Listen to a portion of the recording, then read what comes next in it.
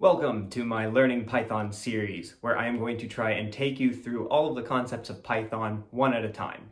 Now, as I was making these videos, I was reminded of a conversation I heard with Elon Musk, where he is discussing how our education system is often teaching to the tool. And to summarize his point, you can say a lot about a screwdriver without actually making its utility apparent. However, if you get someone to take apart an engine, the usefulness of the screwdriver will be made self-evident. So these videos are, in fact, teaching to the tool. So in each video, I'm going to focus on a single concept of Python programming. But if you want to get an actual understanding of the utility of these things, I recommend using them yourself in a project.